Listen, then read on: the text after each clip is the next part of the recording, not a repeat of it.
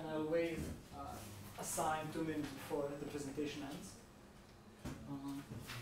Every presentation is going to be recorded, and it's going to be available on this web page. You go to this page, and then you click the link to YouTube. 2 presenters already opted out of this, but if somebody additionally wants to opt out, signal to the cameraman over there. Okay, and with this in mind, I would invite the first presenter, Aleš Papič.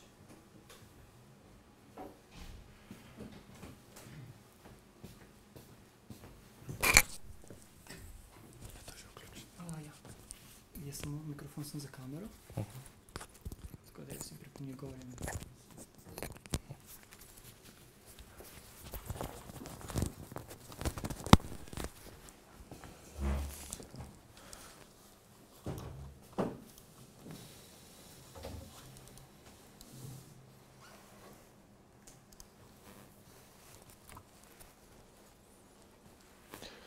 Pointerja ni. Pointer imamo. Vse je v redu, če ga ni v redu. Odjetle kakšno. Učenje imeli so ga s sabo prinesli. Tam je ena dolga palca. Vse je v redu, samo da vem, kje stojim. So, hello everyone, my name is Aleš, and today I'm going to present you the paper with the title Risk Stratification of Cardiac Patients by Utilizing Additional Unlabeled Examples. The work was done for my master thesis, and my supervisor was Professor Zoran Bosnić. Cardiovascular diseases are the leading cause of morbidity and death worldwide, together with cancer and respiratory diseases. To prevent them, patients need early identification and medical guidance. Understanding patients' risk helps physicians to construct a preventive care plan, which either reduces the risk for the development of the disease or prolong the development of the disease. One of the methods used today for risk stratification is called systematic coronary risk evaluation, which classifies patients in different levels for having a serious cardiac event, and is also found in the European guidelines. In our work, we tackled the development of the patient risk stratification model, and in order to improve the predictive performance, we utilized additional unlabeled examples. We tested different strategies that utilize the ideas of semi-supervised learning, and we named them semi-supervised learning, active learning, fuzzy learning, and supervised clustering. The first method comes from the field of supervised learning and is called in the literature self-learning. It takes 2 data sets with labeled and unlabeled examples. What it does first, it trains a model on labeled data, which is then used to label unlabeled data, and then combine both data sets to generate the final model. In this case, examples are labeled only once, and we don't have any selection criteria. We use all of the unlabeled examples. This method was used as a baseline for our experiments and for the ideas for the improvement. In active learning approach, we focused on how to select unlabeled examples, and the main goal is to select such examples that are going to improve predictive performance. We desire such examples which are labeled the most reliably. So we used 2 metrics to evaluate the reliability of labels. First is called posterior class probability, which we get by training the model and then predicting the classes And the second one is called local modeling of the prediction error, which is abbreviated as CNK. And what it does, it measures the average posterior probability for the queries examples class in its local neighborhood. We take only examples that are closest to the observed unlabeled example. In the third approach, which we named fuzzy learning, we focus on how to label unlabeled examples. We label them with weighted class probabilities. So we observe each class separately and weight the probabilities of the nearest neighbors for every class, which we then sum up together. At the end, all of the so-called fuzzy probabilities are calibrated or normalized to sum up to 1, so we ensure the probabilistic interpretation. We also implemented 2 selection criteria, same as in active learning. We use posterior class probability and local modeling of prediction error. In the fourth approach, we focused on summarization of the labeled examples. We used representative-based supervised clustering.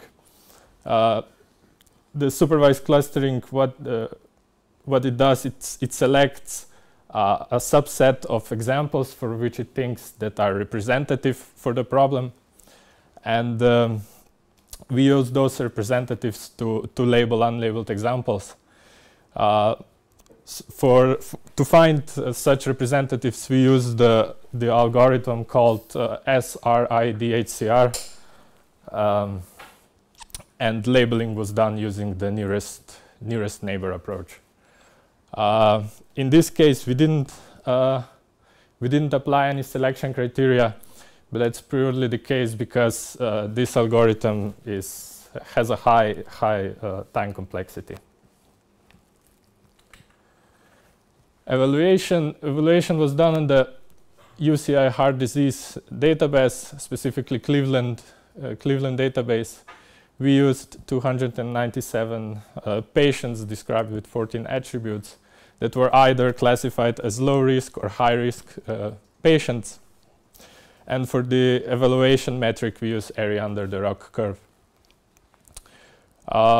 What we did first was randomize the data and then use 5-fold cross-validation to split data set in train and test set. Because our data doesn't contain unlabeled examples, we then divided train set into labeled and unlabeled set by simply hiding the classes for some examples. Then labeled examples, and finally we evaluated the transductive performance, so the accuracy of labeling, and inductive performance for every model on independent test set. Results. First thing that we noticed was that fuzzy learning with CNK selection method obtained the highest AUC for different percentages of labeled data. We used 4 learning algorithms: decision tree, KNN, Naive Bayesian classifier, and SVM. The next thing that we found out was that active learning with SVM showed the low average performance because SVM, for some reason, learned to predict, in a few cases, the opposite classes. And the lowest transductive performance was obtained by supervised clustering.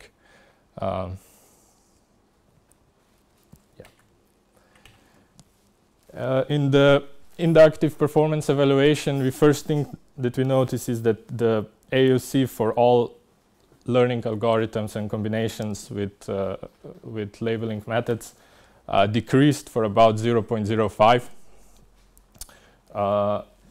Still, they resemble the results from transductive evaluation. we noticed that again fuzzy learning with CNK selection method obtained the highest AUC, and the biggest difference in performance we noticed for supervised clustering. Even though that there were many misclassified examples introduced into the learning dataset, the final performances are pretty similar to models used which used different labeling methods. When we had 80% or more labeled examples, we noticed that the AUC became similar for all approaches.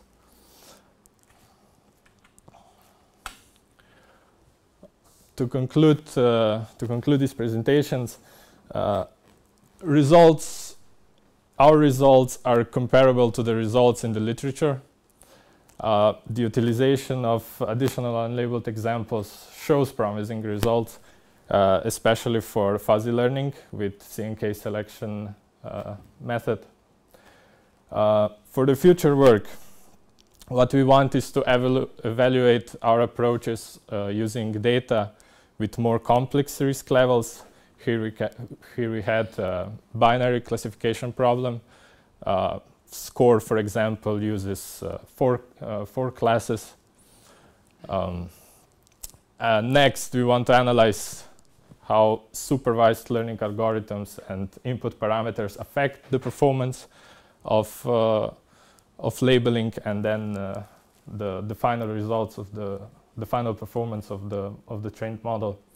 And also, neural networks and deep learning are opening opportunities also in medical area, but we didn't include them in this presentation due to the problems with our resources. We had limited resources, but that's on the plan for the future work. Thank you. That's all from my side. I'm ready to take questions. So, any questions? Okay. What were the features in this data set? The features in this data set were was the age, the gender. Then we had some lab results like cholesterol levels. We had vital signs like blood pressure. Those were the main attributes in the data set. Another question. I think you were always comparing your method against the first semi-supervised method. But what happens if you don't use any unlabeled instances at all? If you only use the labeled ones? We try that at the end. So yeah, here in the transductive evaluation, we always compared our methods to the semi-supervised learning method. But then in the inductive performance, we compared to the base model. Base model was model trained only on the labeled examples initially. And at the end, we did another experiment with all the labeled examples.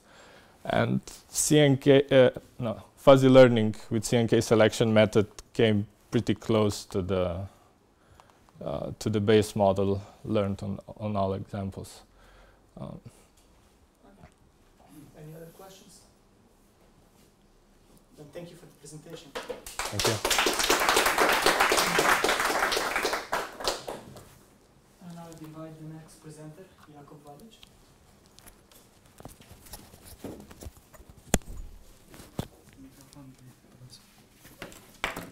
Hvala lijepa. Super.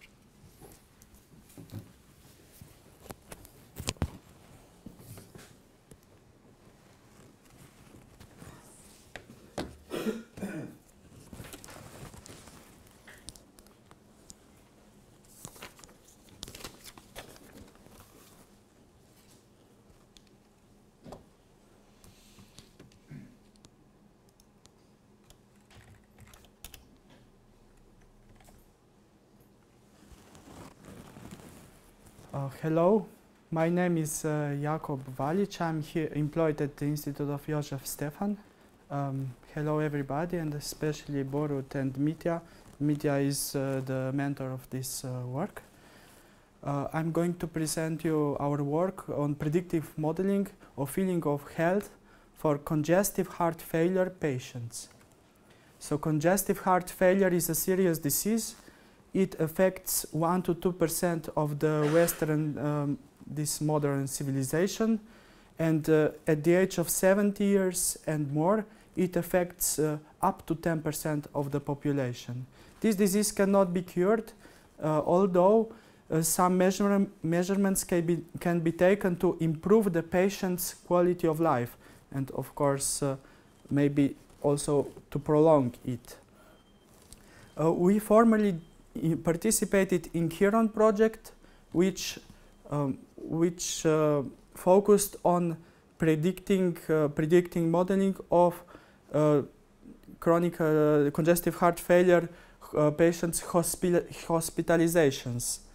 But now in this research we used data from the Hartman project. So there is this smart watch and smartphone application, and this is this main panel of the application, which consists of these traditional approaches to this heart failure patients' management.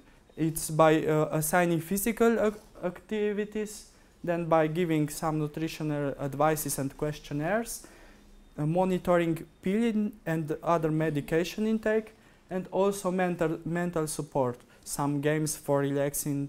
And so we used the data acquired from this Hartman watch, and also the self-reported patient's feeling of health. This feeling of health was our main research topic. So to make predictive modeling on how the patients felt based on the data we obtained from the wearable devices and from the patient's input, because the feeling of health is subjective, and patients know themselves whether they feel good or bad. So we made 2 clinical trials, first in Belgium and second in Italian. This was the last year, and the participating patients were 36 in Belgian and 30 in Italian patients. 80% of them were male, the average age was 63, and they were classified with New York Heart Association class 2 and 3, meaning they had slightly and they had limited physical activities.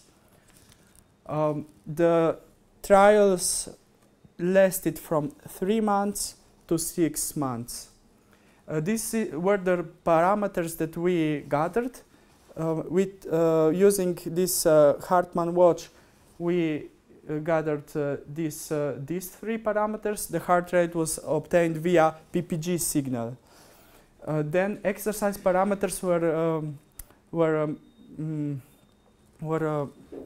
were made by this Hartman application, and this intensity was input by the patients themselves.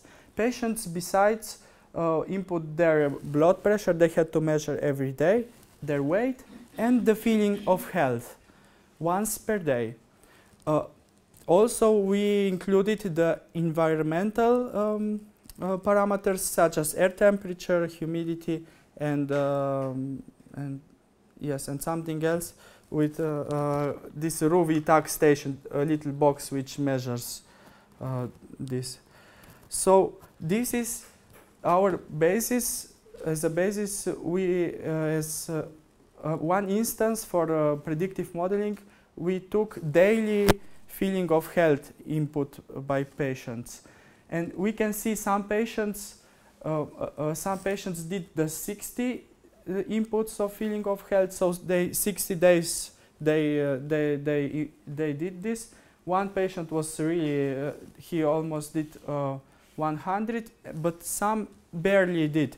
Why? Because because every time they played these mental exercises or games for relaxation, they were asked this question once per day. If they did not play, they could not answer this question. They had to choose among good feeling, bad feeling, and usual feeling. Then later on, we choose to put it into one class, good feeling, bad feeling, and the neutral class. And even later on, we removed the neutral class to obtain better results. So we had to set, unfortunately, we were faced with a lot of missing values due to the technical problems in trials. So we had to set the threshold for the missing values. The best threshold was to select only features with less than 318 missing values. So this means the stricter the thresholds, the less features fit to that threshold. But still, we had to have we wanted to have more features than just a few, and also this means fewer features, then more instances without missing values, because we only took the instances without missing values, and for some we did the imputation with k nearest neighbors method.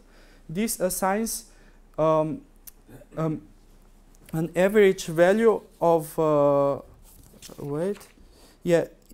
this method sets each missing value to the mean value of the same feature of k most similar instances. So we don't have it here. We look at the similar instances features elsewhere, and we do the mean value of this missing. This proved to be effective up to 30 days of imputation. After that, it proved counterproductive. We used two machine learning algorithms, scikit-learn to make a decision tree human readable, we will see later, and extreme gradient boosting. It output better results, but for the price of understandability.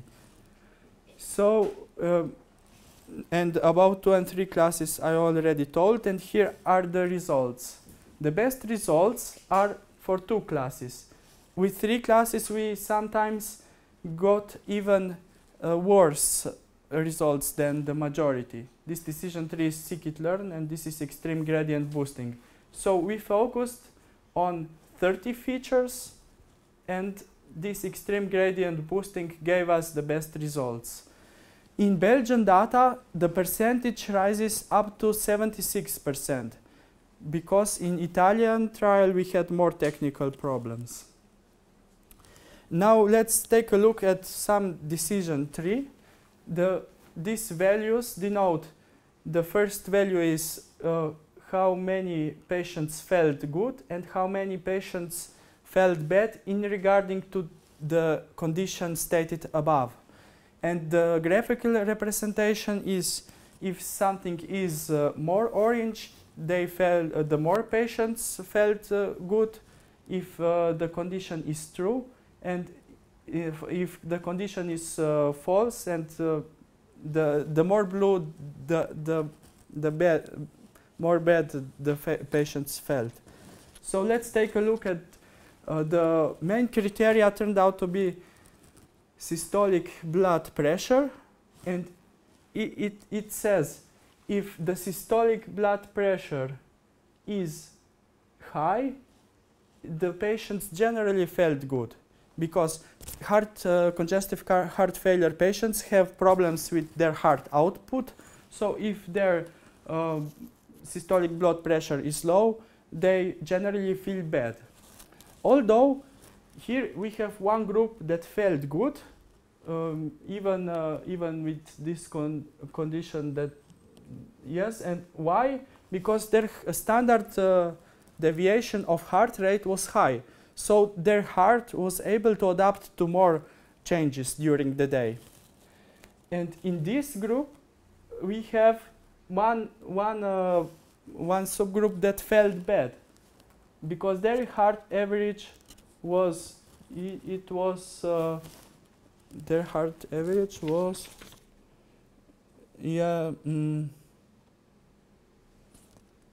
their heart average was, heart rate average was high. So it is in line with this medical knowledge. We did some individualization as well. So we took one patient out and just trained the models on other patients' data. And extreme gradient boosting gives us better results than majority without adding this person's, any of this person's data. But when we add 10% of this patient's data, the accuracy improves, and by 20% the accuracy is better still. This is a step towards the personalization of models, predictive models.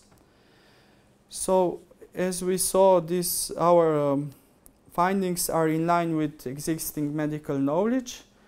We were surprised because the ambient data did not prove to be that important. In Chiron project, it was really important. May I just, if the humidity was high, the patients usually felt bad? Yeah, I think so. Yes, and here it was not so important. Maybe the difference is in Chiron project, the patients had to compare their feeling of health compared to the previous day. Here it was just the general question about the feeling of day in a given day. So this is a basis for further investigation, and it can help personal decision support systems. So thank you for your attention.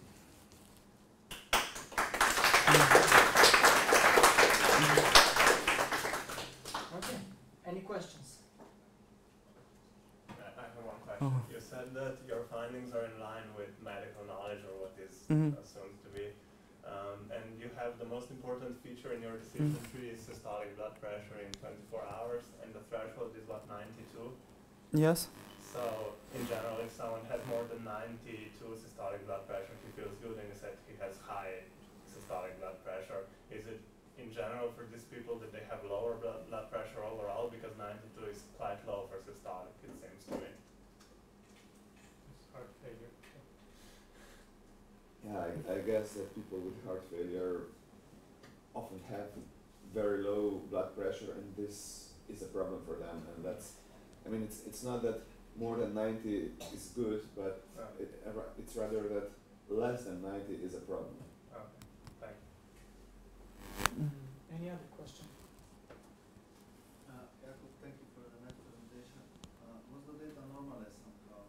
Features person-specific normalization? Because 90 for some person might be low, but for other person might be 120 low.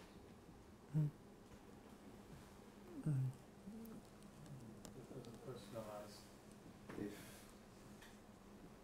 If I remember correctly, we did try with personalized data, or at the very least we did it on the previous Chiron data.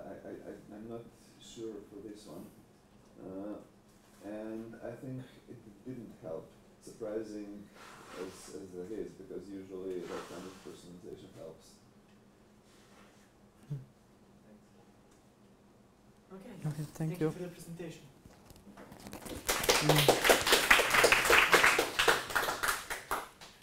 And I'll invite the next presenter, Martin Gjoreski.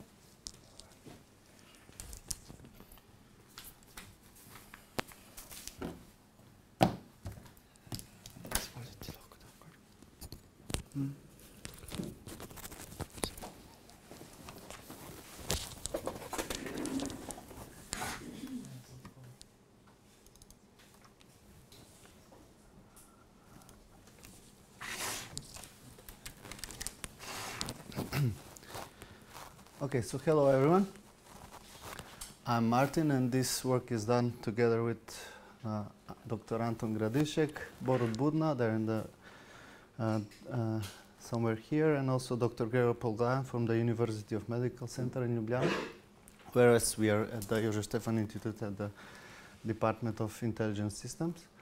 So I'm going to continue to something that Jakob was presenting, but in this case I'm going to talk about another disease which is different from the previous one. So this is about chronic heart failure, and in this work we did some analysis of features that might be informative and for building predictive models for detecting different chronic heart failure stages. Now, chronic heart failure is a disease where the heart is not able to pump enough blood, and it affects 6 to 10% of people that are older than 65 years. I believe this number is for about Slovenia, that the TechHive diagnosis and treatment uses around 2% of the annual healthcare budget, whereas for the USA, for example, only in 2018 they've spent $35 billion for such for treating these patients, and is expected to double in 10 years. So this disease is not curable, but it can be kept in check with medication and also heartless transplants in worst case scenarios. So what we want to do is with this work is basically to minimize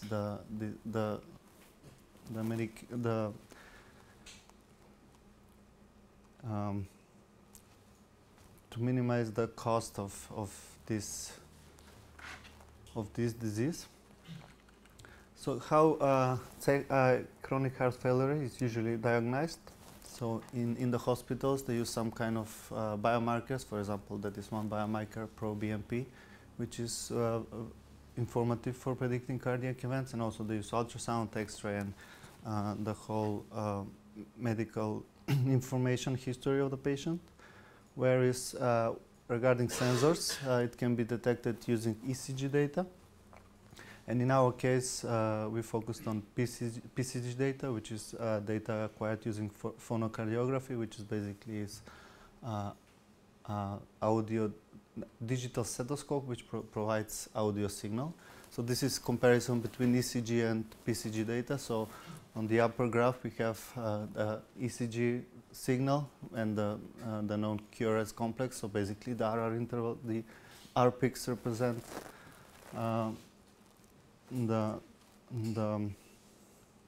timings where the heart is pumping, is doing the contraction, and this is PCG data. So this is how the corresponding the sound of the heart corresponds to the ECG data. So for the RR intervals, we have something called S1 sounds, which is mitral valve closure, where then there is the S2 sound, which is aortic valve closure. And what is typical for TechHive patients is that they have another third sound, S3. So this is basically what motivated us to use audio PCG data. However, this signal is very hard to detect, especially in noisy environments such as hospitals. And when you ask the doctors to record you some PCG data, usually there are some nurses around talking near the patient, so this S3 sound is quite hard to detect. So that's why we continued with some more advanced machine learning methods.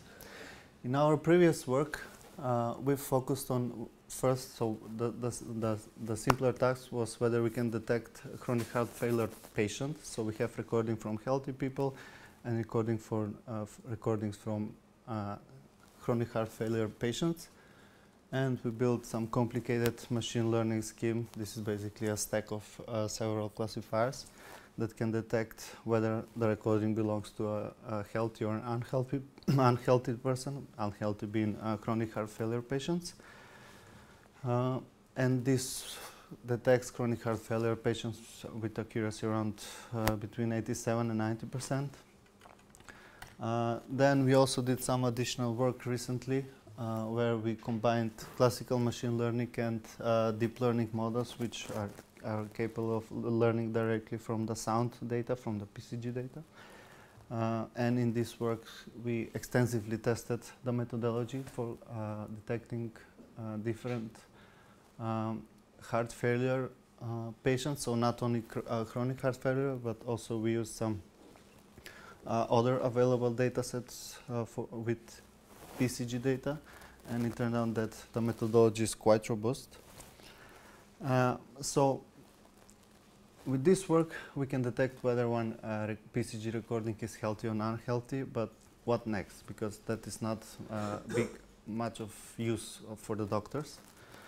So in this case, once we know that a person is has the chronic heart, is diagnosed with CHF, once they feel bad, so that is in the decompensated phase, where I believe there is a lot of fluids in their heart or lungs. I'm not sure what are the actual problems of this patient, but this stage is called decompensated stage, decompensation phase. In this case, they need to go to the hospital to get to receive medical treatments, and they usually spend a few days in the hospital. And after those few days, they're in so-called compensated phase or recompensated. So that's when they feel good and they can feeling of good. So that compensated phase lasts for a few weeks, and then they have to go to the hospital. So our idea here is whether we can distinguish between these two stages using some mobile sensing technologies, and maybe we can prevent the hospitalization phase, or at least minimize minimize the time spent at the hospital. So for this analysis, we have data from 22 patients, and we have 2 recordings per patient. One recording is from the decompensated phase, so the bad phase, and one is recordings from the recompensated phase. And the data is gathered using digital stethoscope, which give us the audio data, or also called PCG data, data from phonocardiography. The recordings that we have are 30 seconds, and each of these recordings, this is the methodology that we used. So we have the 2 recordings. The green one is from the recompensation. The red one is from the recompensation phase. Each of these recordings is segmented using sliding window. So we tried different sliding windows, and now we present the results. So we tried from 1 second, that is, we want to have at least 1 heartbeat in the window, and up to 10 seconds, that amounts to 10 to 15 heartbeats in the window. And we use some statistical features, so basically mean, standard deviation, and so on, energy features, frequency-based features, but also some audio-based features that are usually used in problems such as voice recognition, emotion recognition, and so on. But these features basically describe the audio information encoded in the signal. And what we did, we use Wilcoxon statistical test in order to compare for each feature whether we can distinguish between the decompensated segments and the recompensated segments. Now, we discussed a lot with the reviewers whether Wilcoxon statistical test can be used in this case. And the reason why we used Wilcoxon statistical test is because it provides person-specific and pairwise comparison between the 2 instances that you compare, whereas other feature ranking methods such as mutual information and so on, they don't take into account that the instances are actually related between themselves. So that's why we went with the Wilcoxon statistical test. These are some results. So here we present the number of features that had p-value lower than 0.001. I'm not claiming that these results are statistically significant, because there were a lot of features and the data set is small, but we use this threshold to see how, just to rank the features. And for example, for a window size of 2 seconds, we have at least 16 features that seem informative. And here is a visual representation of some of those features. So each of these box plots represent one feature. The blue color represents the distribution of the the recordings, which are marked as recorded in decompensation phase, and the orange represent the feature values for the recordings that are in recompensated phase. So there is obviously a difference in the distributions of these features, and the lines between the blue box plots and the orange box plots represent the two recordings that are from the same person. So for example, the top one recording, the feature value from the person that was in the decompensated phase at the very beginning was 32.5, whatever that feature is, and then after the treatment, that value decreased to so. So if the red lines represent the feature values for which represent people for which the difference between the decompensation value and the recompensation value were not lower as expected with the majority of the other people. So basically this means, so these are, for each feature we have only 2 people for which the decompensation value was lower than the recompensation value, which means that if we were to build some simple decision tree based on only one of these features, we would miss only 2 out of 22 people, which is around 90% accuracy if we were to detecting these chronic heart failure stages using those features. So this is the conclusion and the future work. We analyzed around 4,000 features for distinguishing these 2 phases. Turns out that shorter windows are a bit more informative compared to longer windows for the feature extraction. And we discovered at least 4 features for which the value of the decompensated phase is lower than the compensated phase. And in future, we are running another one more study in which we are gathering more data to reevaluate the results. And also we want to provide a better granularity between these 2 stages, so not to wait until the decompensated phase where the patient needs the treatment. So thank you for the attention, and I'm ready to take some questions.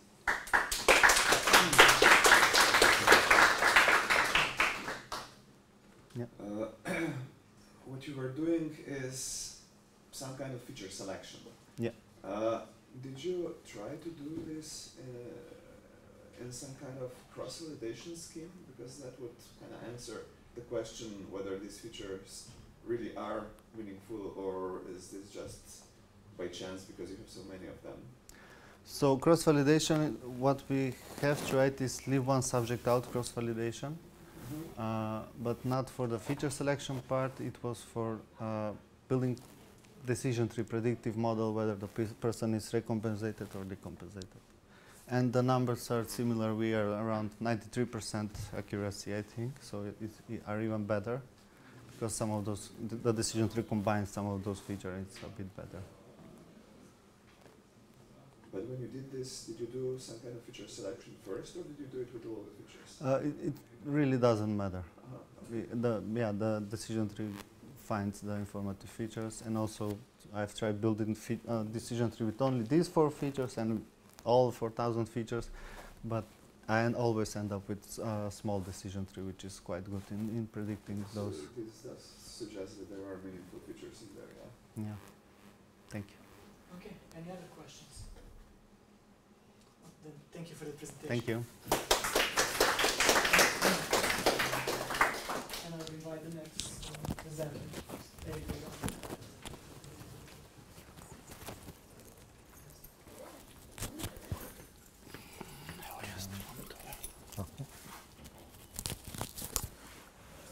Thank you.